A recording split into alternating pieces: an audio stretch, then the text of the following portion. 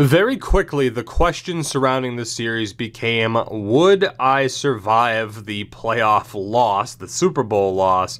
It very quickly went from that to, will this series survive? In general, the contract re-signing for Chase Dawson has crippled this team in terms of funds, and if we do not make over $62 million in this next year, I am going to be done for. So expect me to clear cap penalties pretty much every week to try and make up some of the funds.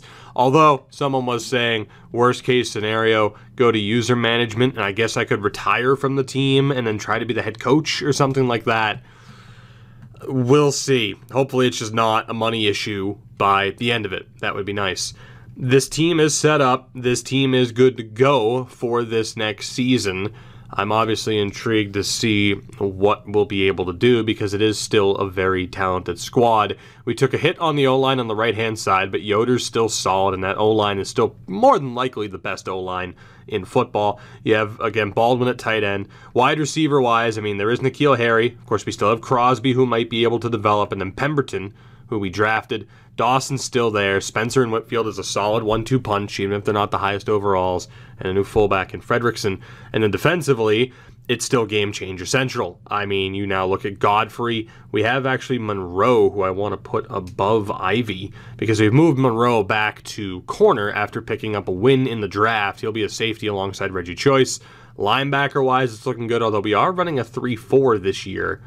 Very tempted, and actually might, even though he's not as good, put Wakefield next to Miles Jack just to get him that playtime.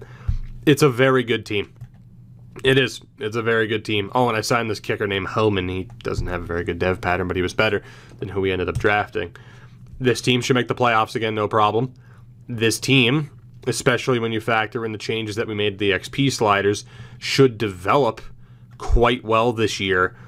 We should be right back in contention. We should be right back to the Super Bowl, and we can hopefully get some revenge for the worst showing I think I've ever seen. So, again, we're going to handle this regular season much like we did last year. I'm not really going to jump into games. We'll save that for the playoffs. Oh, and I signed Desmond Trufant as a depth corner because he still has an X factor.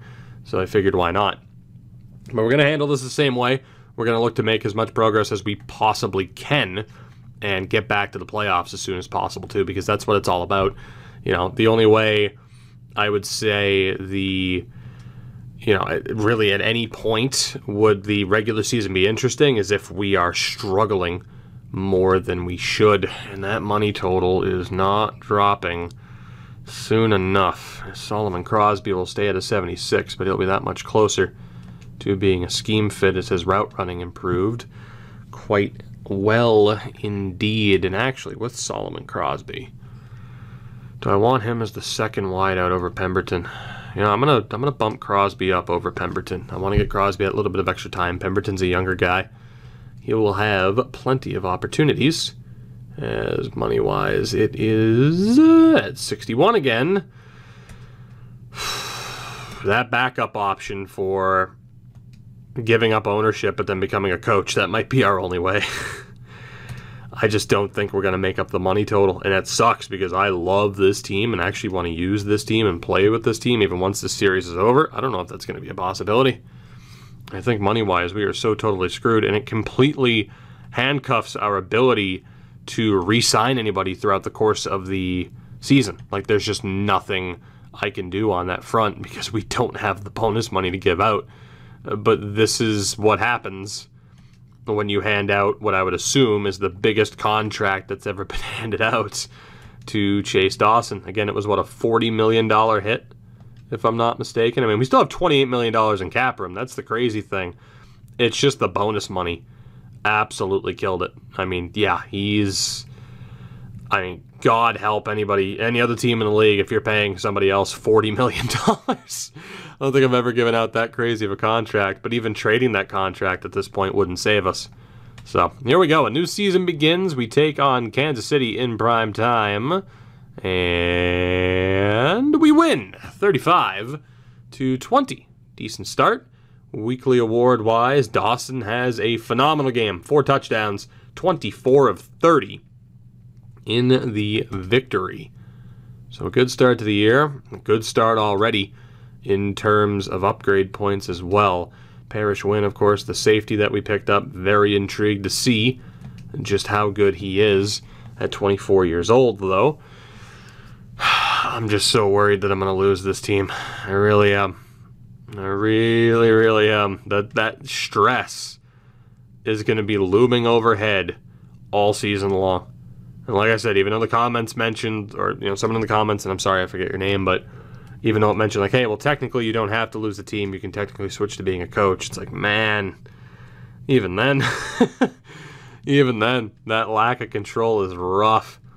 And I don't believe, despite it being an online franchise with me being in control, that there's really anything I can do in terms of trying to give this team an advantage. Toggle autopilot, raise morale to 50, add 5. Ooh! What? I can do that? Yes, add 5 million to funds. Add 5 million to funds. Add 5 million to funds. Okay, we're fine. Never mind. Never mind. We're gonna be just fine. We're gonna be just fine. All I have to do is hit this button a ton, and, we're gonna be okay. I wish I could raise it to more than 5 million at a time, but, a new loan came in, and suddenly old Crobert Raft isn't gonna be sleeping on the street corners anytime soon. That is tremendous. All right, what are we at now? Oh, we're 27 in the positive. Okay, well, now the good thing is this series isn't in danger, and we can focus on winning the goddamn Super Bowl. Reggie Choice is out for 7 weeks. Jesus. Really? But he's so good, he can't break his arm. He's a man of steel. Well, that sucks. I mean, and the good thing is we do have some depth there, but we'll see how it affects us heading into week 2 against the Colts. Week-by-week matchup, I don't really think I'm going to be all that concerned as we move to 2-0 after beating the Colts. I don't think I'm going to be all that concerned. What I'm likely to do is just check the stats at the end of the season, as Kerry Young and Connor Wakefield both improve. Mr. Young, our starting center, is now up to an 83. Very good there for the 25-year-old out of Oregon State. And Connor Wakefield, let's actually make him better as a pass rusher. He goes up to a 74, hoping to continue to see him improve after we used a relatively high draft pick on him. Of course, I was hoping he'd be a little bit better out of the gates than he is. So, in terms of who we're scouting next year, right? Now, some people might not be happy with me cheating, but it's like, man, the alternative is if you like this series, guess what? I had to, or it was going to end. In terms of who we should be looking at, I still think it's kind of just genuinely everybody. I mean, we have a couple of younger receivers. We still have Harry for a little bit of time. The O-line is fine. I mean, Yoder's 21. There's really, I mean, maybe another starting DT, because Dudley Mayo's not that great, although the linebackers that we have are great.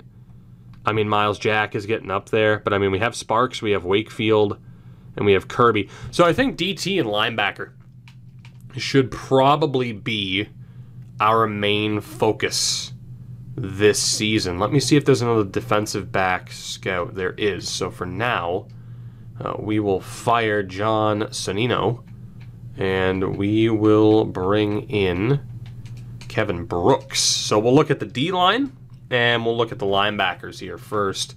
Player progression is already maxed out. I mean, we're looking damn good. Free agency-wise, I mean, I really haven't used that too much, but we might as well. Let's go with D-line and linebacker, actually, just to play it safe. That makes sense. Just in case there's anybody in next year's free agent class that we might need. So let's take a look. Number 1 projected pick right now is Adam Isaac, apparently, out of Texas A&M, the quarterback. But obviously it's not who we're interested in. So on the D-line, Lynn Mays out of Alabama, looking pretty good. Unfortunately, well, the depth of this draft probably isn't that great. That is looking like it's the case. Yeah, this is unfortunate thus far. Very much unfortunate.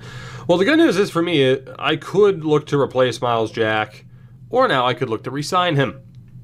I mean, in terms of re-signing, there's really nobody that we have to worry about You know, like, none of these guys are major concerns, which is good. The core, okay, I lied.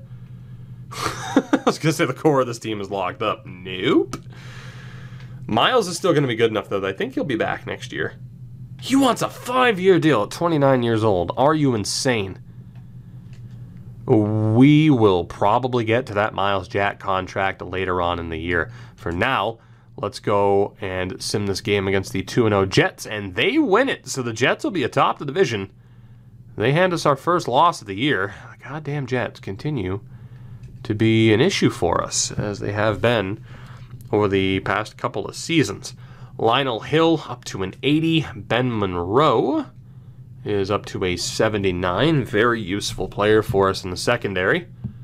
At 24 years old, and then everybody else here is just kind of random roster filler, including Chester Graves, our backup quarterback.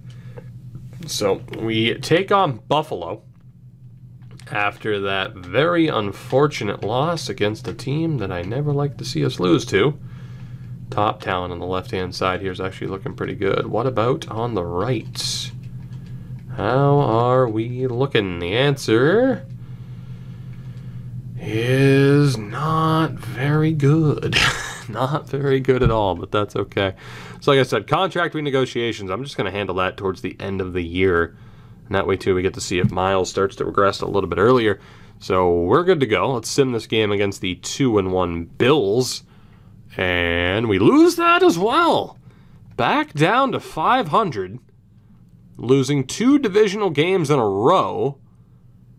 And there could be trouble on the horizon for us. That is not good at all. Down to 2-2, lose to the Jets, lose to the Bills. And this team is underperforming thus far. That is the only way to phrase it, in my opinion, is Solomon Crosby gets some good upgrades there, and he's up to a 77 overall. We take on the Jets again, getting those 2 games against them out of the way very early on this season, as DeAndre Bryan is an absolute beast that we could look to pick up in this upcoming draft. Again, we do have 2 first-round picks, one of them projected to be quite high up there, I imagine. Unfortunately, that is our own at 2-2 this stage of the season with the starts that we've had. So let's see what we got here. Looking to hand the Jets their first loss of the year. It's the return game. It's the home side of this. Can we get a win? Please. Yes, we do. Thank God. So back to a winning record. We take on the Ravens next. Big upgrade points here as Chase Dawson makes it to an astounding 91 overall. It's absolutely crazy. He is the 2nd best quarterback in the league and that much closer to unlocking that 5th ability at a 95, which would just be insane. And talk about Miles Jack regressing? Not quite. He's up to a 90. Don't know how long he'll be there for, but that is insane. He unlocks Lurker to go alongside Tip Drill and, of course, Zone Hawk as an X Factor. Sammy Kirby is going to improve again as well. The 22-year-old will actually make him better as a power rusher. He still gets the overall boost as well, which is the best feeling in the world. So he is up to an 84 as a 2nd-year pro. Insanity. Ricky Sparks will just make better at pass coverage because he'll never be a scheme fit. And he's up to an 84. So again, he was well on his way to making it to an 84 without the XP boosts. He is an insane player. Taylor Spencer at running back, make him better as an elusive option. He's up to an 80. As he gets an ability as well. That is Jukebox. So not too bad. Harvey Pemberton, who sounds like like the typical, like, you know, Wall Street kind of typecast name. Harvey Pemberton. 34th rated wideout already. And Isaiah Collins, who we brought back this year, I'll make him better as a field general, as he goes up to a 73. So good improvement there early on. As we'll take a look at the weekly awards, it is Ben Monroe, 8 tackles and a pick last week. Very, very good. Negotiation-wise, of course, that is still going to wait, although You know, you see the amount of money we've made already? I can't help but think we actually would have ended up in the positives anyway. Better safe than sorry, for sure. But I can't help but think we would have been fine, seeing how much money we've made already. It could have been really close, which would have been very scary. So, like I said, definitely better safe than sorry. But we might have been fine anyway. We're good to move over to a linebacker scout, and then again from there, it doesn't really matter who or what we choose to scout out. Is there a linebacker scout, though? There is not. So we'll focus on DBs after that, but we're going to have to burn a lot of points on scouting linebackers without the discount, which is fine. Let's start on that left-hand side here. Rich Sandridge is the top option. That was a mistake in terms of burning points there, but that's okay. We have more points right now than I really know what to do with. So we take on the 2-2 Ravens. We have a massive overall edge, although Lamar is still there as an X factor, which is not surprising. Let's see what we can do. Can we stay above 500? No, we cannot. We do get a breakout moment, which is great, but we fall 35-30 to Baltimore, and we're 3-3 on the year. That is incredibly disappointing. The Bills aren't exactly running away with it. You know, it's certainly not out of reach to rebound, but we're slipping up more than we should. And it makes me wonder why exactly, especially when the starters on this team are still pretty much just as good. Like I said, a slight hit to the O-line, but for the most part, we're fine. As I don't know who you are. I mean, you're a receiver. It's Harvey Pemberton. 150 yards or 3 touchdowns for Pemberton, and he's going to improve.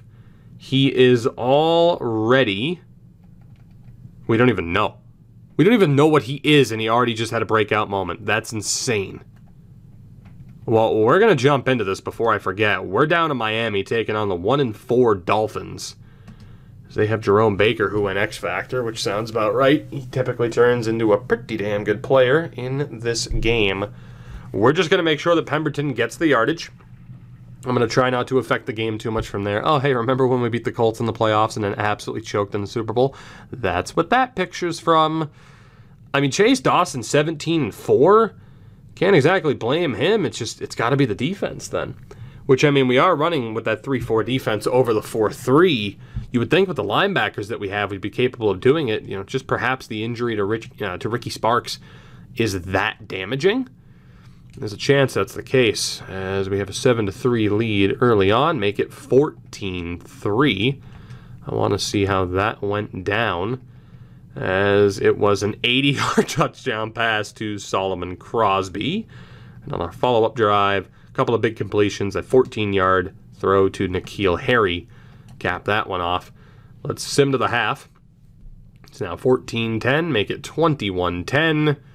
The offense still not really having any issues, which doesn't surprise me. We do get the ball here to start this half. Where is Mr. Pemberton? In terms of his breakout, he does not have a single reception today. Did you injure him? Like douche? You didn't. He just, okay, well, I'm making sure we get this, damn it.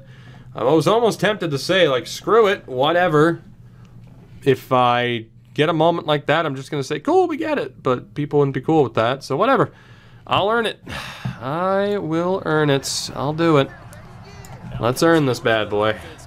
And get Pemberton some upgrades. I like what you're selling here. You know what? I'm going to send Pemberton deep. We're going to see just how much speed our boy has. No, we're not. He's not open. You are, though. Taylor Spencer. Very good. Taylor Spencer out of the backfield. So, I mean, Dawson, prior to that throw, was having a really good game for us. It's not surprising. Pemberton's out on the right. Man coverage. I don't really like it. I don't really like it. Gotta be honest. I want to get him the yardage, certainly. Oh my god. Well, you know, oh my god. Well, let's try to get him a touchdown instead, now that Taylor Spencer's gotten us to the 1-yard line. Holy shit. What a fucking play that was. I don't want the read option. Inverted veer. Shotgun play, reads the fence. Nah, no, we want the RPO. And the question is, it's not Pemberton that they've set up. I'm just going to score the touchdown, whatever. I can't help it. Oliver Sheffield gets it as we rip that Miami defense to shreds. And we'll see what happens on our next offensive drive. That was not the intent that I had, but it's like, okay, I can sit there and force the ball to Pemberton the entire time, or just take what the hell they're giving me. As here we go. Pemberton probably going to get the ball here. We'll just air it out to him.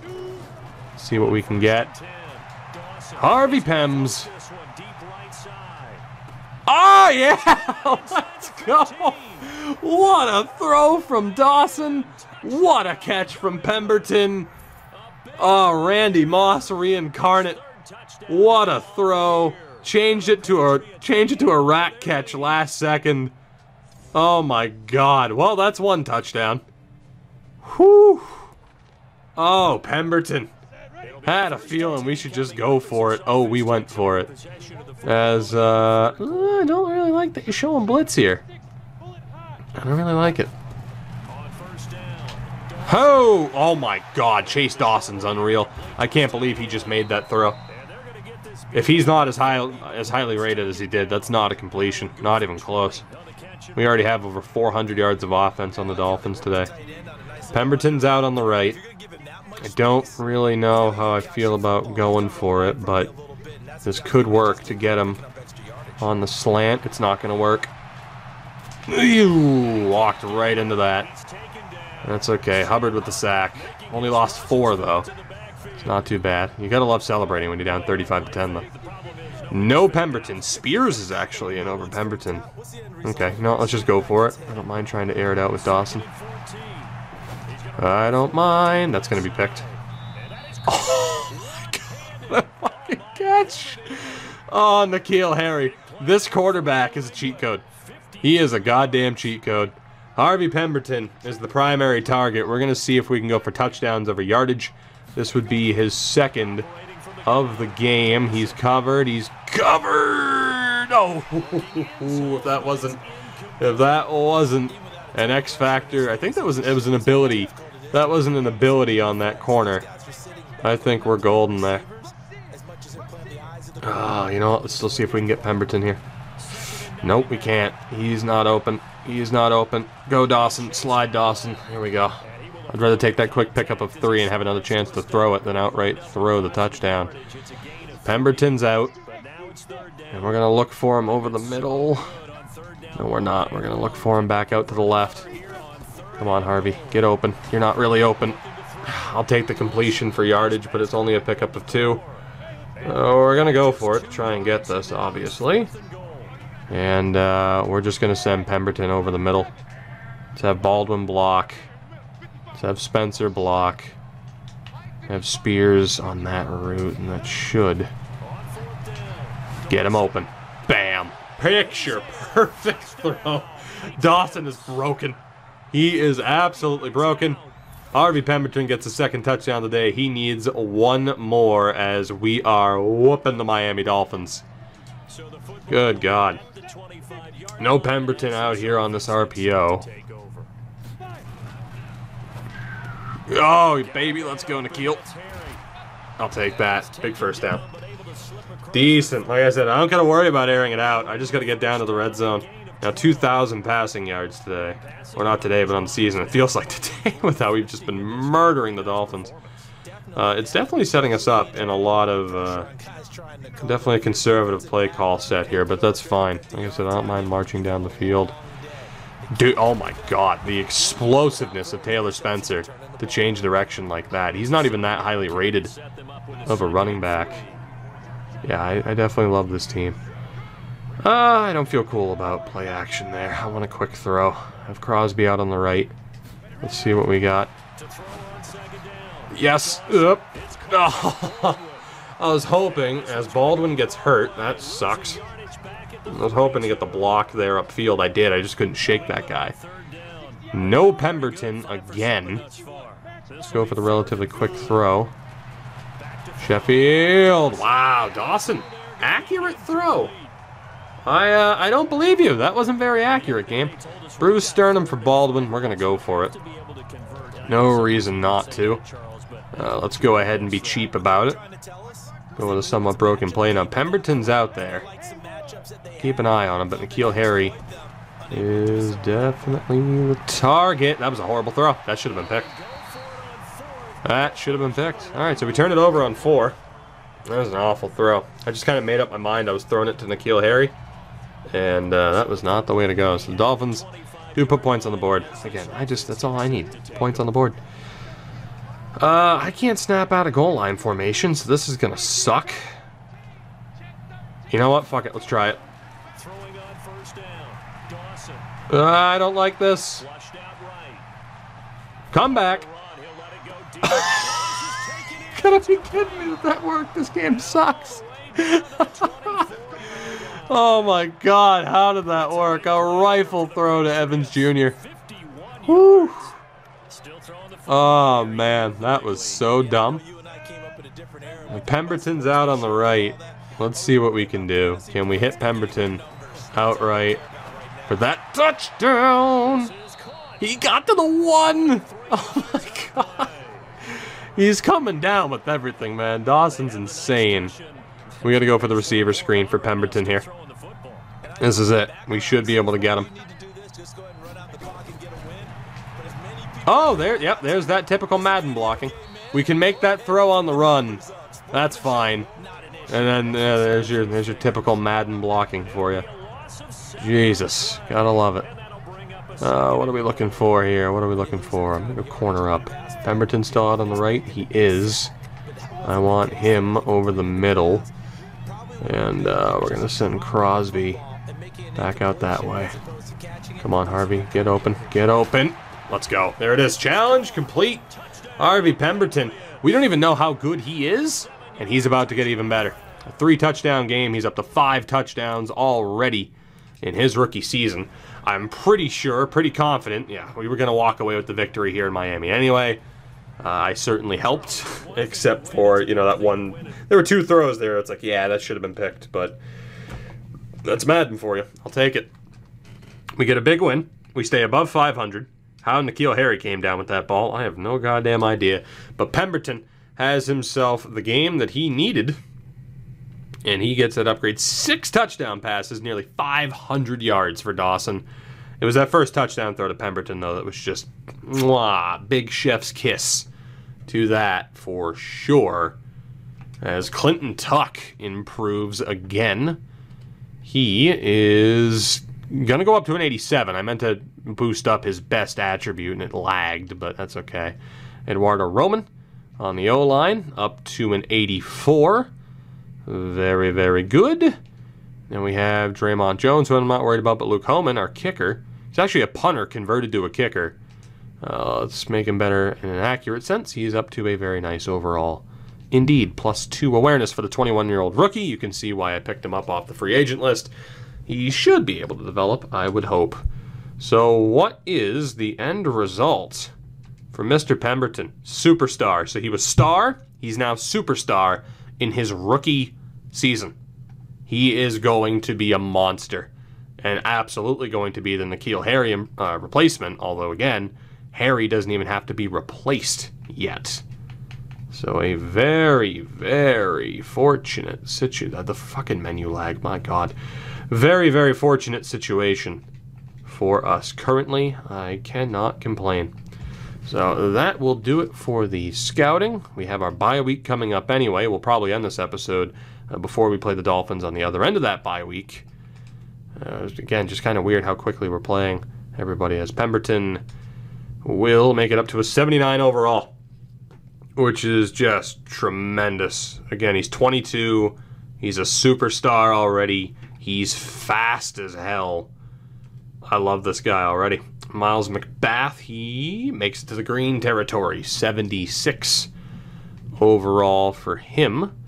And Quentin Gordon, makes it to a very nice overall as well. One of the guys that we picked up in the draft, wide receiver-wise, that just wasn't all that good. Weekly award-wise, of course, it's going to be Dawson. How would it not be Dawson? And scouting-wise, we might as well take care of it. Let's get to next week before we play Miami. So the good thing is, fundage-wise, I literally just found out I can give myself funds, so we don't have to worry about that again, which is pretty nice. Because, again, the justification, and someone mentioned it in the comments, too, it's like, man, it's not like Robert Kraft to be like, nope, I'm bankrupt and have to sell the team now. Any owner in the NFL is going to be able to be like, yeah, sure, fuck it, here's your money, whatever, and it's fine. So, screw you. Robert Kraft will not be forced out due to fake financial issues.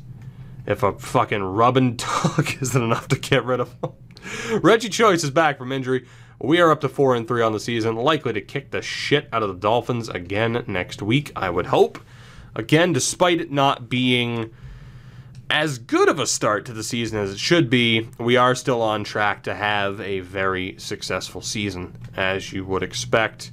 The Bills at 5-2 aren't that much further ahead, so things are looking pretty good. There's only one undefeated team, as it is.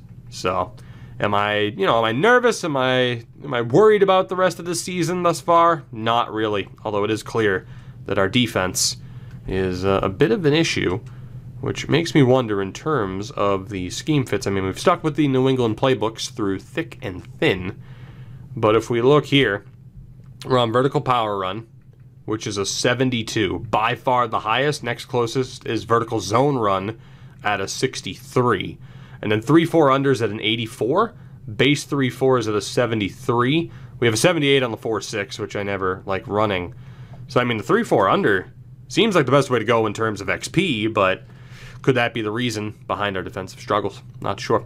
We're going to call it there. Hopefully in the next episode, we are able to sim the rest of the season, but having to jump into that N'Keal, or not the N'Keal Harry moment, the Harvey Pemberton moments, it took up a little bit of time. So I'll see you guys in the next one, where again, hopefully better results, and then the episode after that should be playoff time again.